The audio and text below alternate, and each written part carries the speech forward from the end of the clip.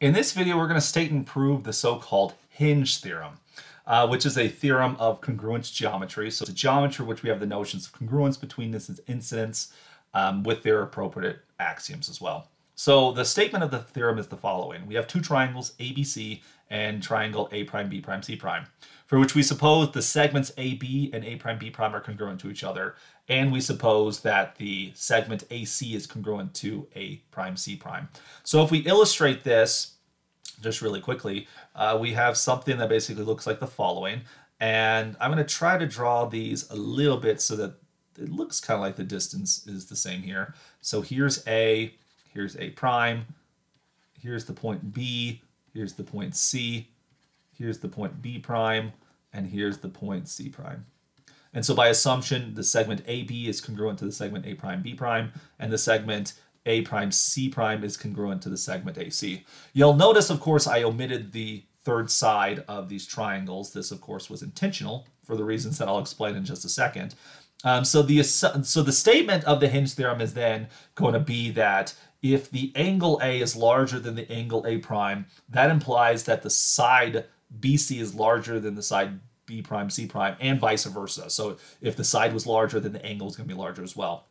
And so I want you to compare these pictures here. And so I could have done a better example to distort this thing. Maybe I ought to have done so. I'll do that in just a second. But the idea is when you have a bigger angle, you get a bigger side length, like so. Again, this isn't necessarily the best example here, but the larger the angle, the larger the side length. And so to even better further illustrate this and also explain the name behind it, why is it called the Hinge theorem? Well, I want you to think of like a door that's attached by its hinge to a doorway. The dimensions of the door don't change. The dimensions of the doorway do not change as well. But as you allow the door to open, the larger the angle gets, right? The larger the angle gets, the larger the corresponding segment gets as well. Okay? And so for these segments here, here's A, here's B, like so. As we allow, and so each of these segments are approximately the same length. I should at least try to draw them there. So consider these all possible points C, right? We'll say C, well, I'll call C prime, C double prime, C triple prime, something like this. And so notice that as the angle enlarges, you have the corresponding segment there. And so then again, the angle gets larger and the segment gets larger. And then as the angle gets even longer, we get the segment is longer, like so. And we do this one final time.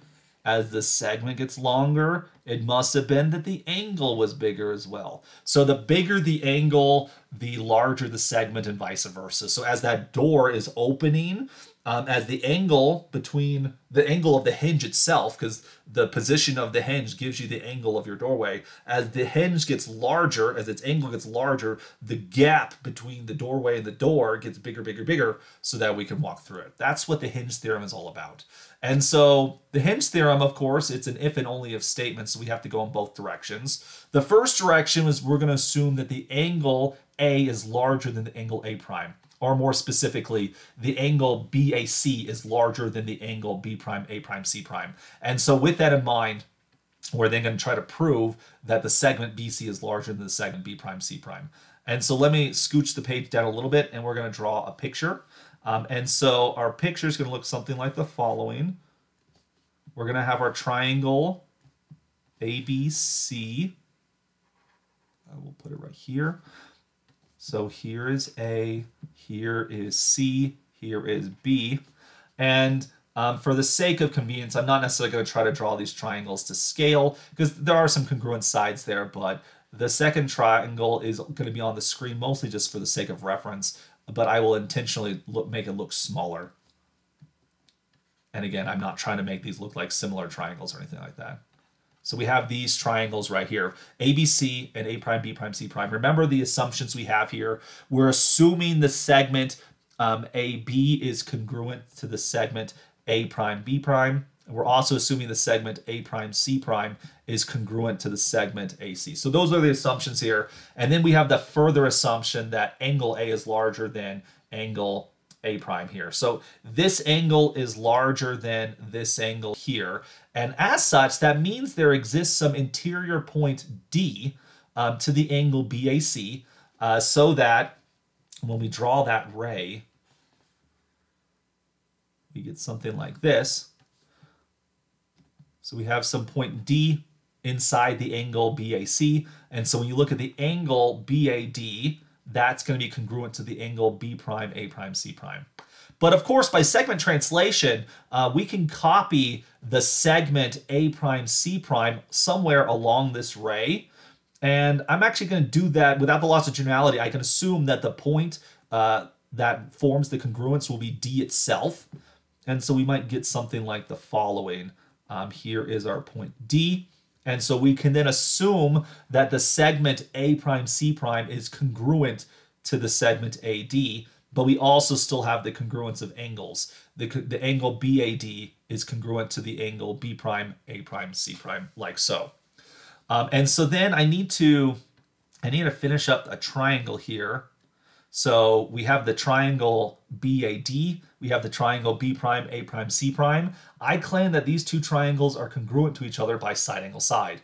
Because after all, A prime, C prime is congruent to AD. We have that the angles are congruent to each other. And then we have the segment AB is congruent to A prime, B prime. So side angle side comes into play here. These two triangles are congruent to each other. And as corresponding parts of congruent triangles are congruents, we get the congruence of the segment BD, which is this segment right here. It has to be congruent to its corresponding side, which would be the segment B prime, C prime right there. So we'll call those ones are going to be congruent.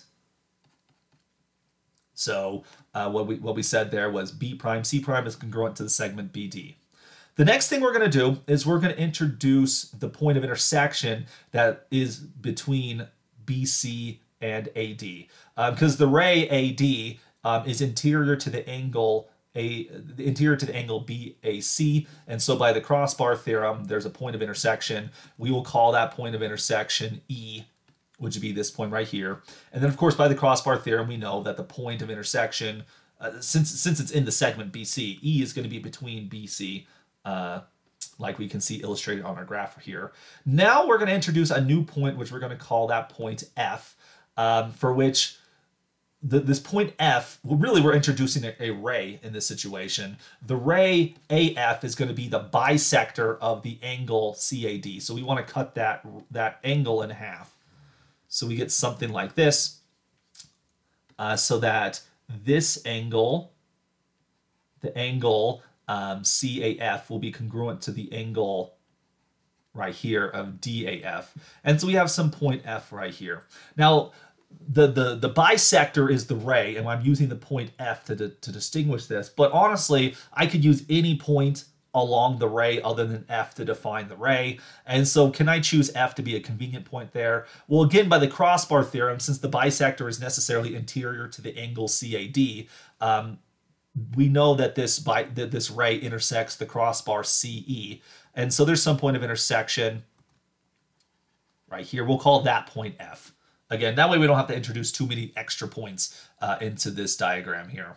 And so now I'm ready to do another triangle congruence. I want to compare the triangles ACF with ADF, for which I need to insert that other segment right there. So we have our triangle ACF right there, and the triangle ADF like so, for which, why are those triangles congruent? Well, AC is congruent to AD.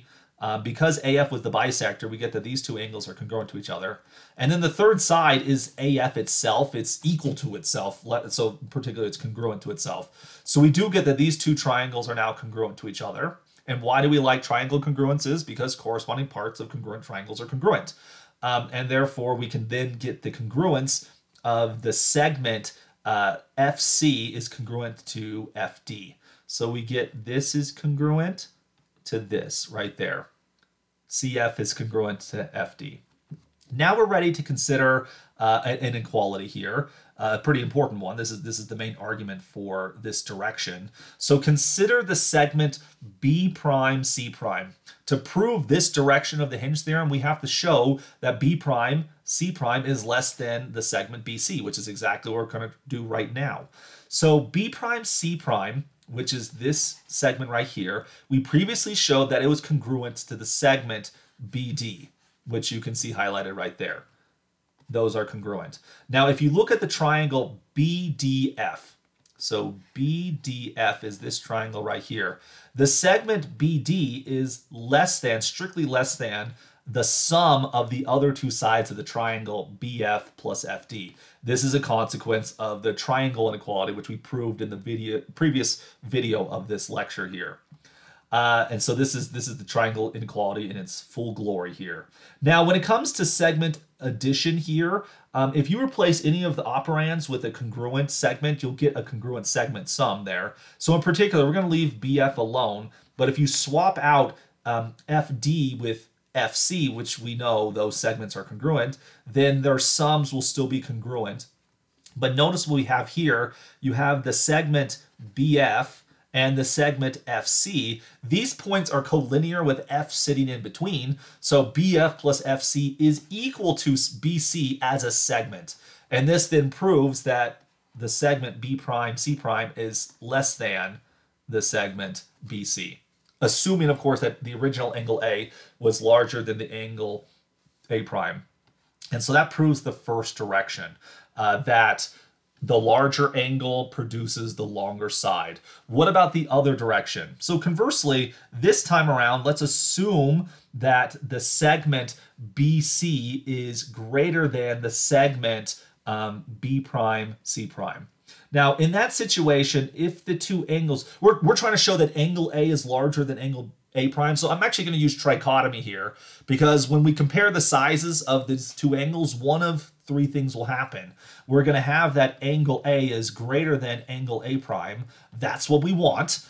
There could be that angle A is congruent to angle A prime.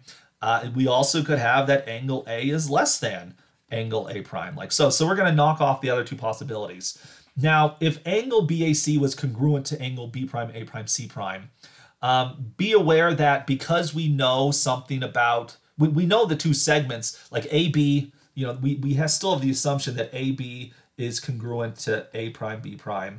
And we also have the assumption that AC is congruent to the segment A prime, C prime, like so. So if angles A and A prime were congruent to each other, we would have a side angle side situation for which the triangles would be congruent, and therefore their corresponding sides would be congruent. In particular, the segment BC would correspond to B prime, C prime. That would give us a contradiction to this assumption. Therefore, that cannot be the possibility. So angles A and angle A prime are not congruent to each other. Which, like I said, that would show that BC is congruent to A prime, excuse me, BC is congruent to B prime, C prime, which is a contradiction.